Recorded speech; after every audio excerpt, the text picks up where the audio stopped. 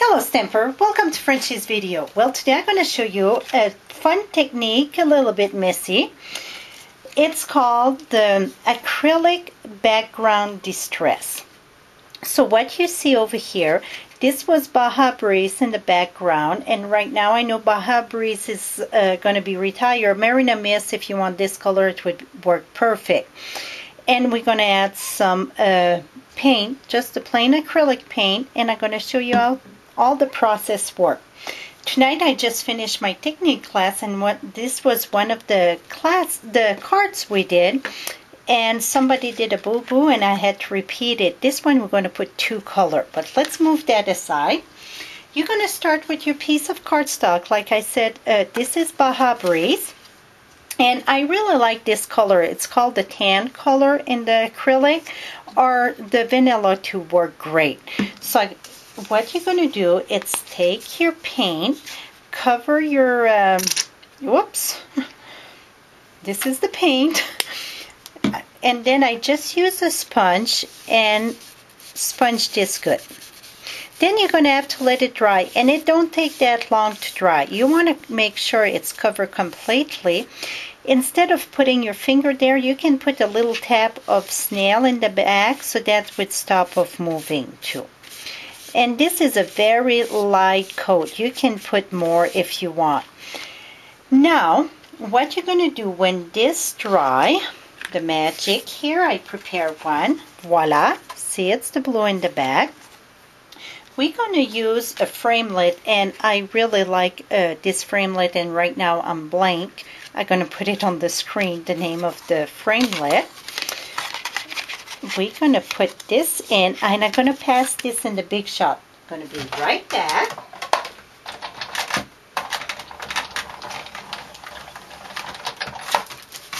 And I think I got the name right now. It's wallpaper.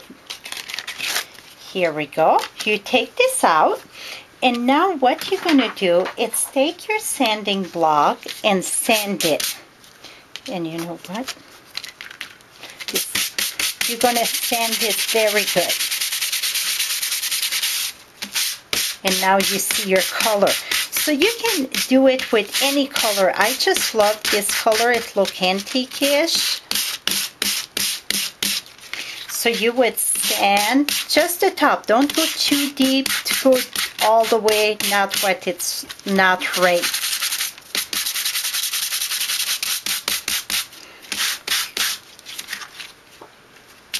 Voila. So now you get your background done. The one that I was telling you, we did vanilla first, and on top we put a little coat of the tan. And I'm going to show you quick how it looks. I think this look kind of Western. Let me pass this in the Big Shot quick.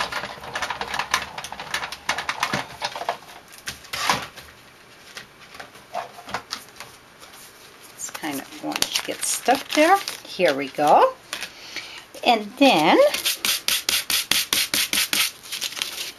I'm just going to do a little bit so you're going to see. I think this look with the two color, it is wonderful. So the first color that you would paint would be the vanilla, and then come on top with the tan color. See how pretty that is? So this is it to it. So to finish the card, I just used the cotton ribbon. We stamped directly on the cotton ribbon. I punched a elegant butterfly, added up, and that is it to it. I try with metallic paint too, you can see. So, and this was on crumb cake. This one was on vanilla. So like I said, you can test it with any color you want. But for me, my best choice now going to be this one. Two color on it, vanilla, and then the tan. I think it looks so nice Western.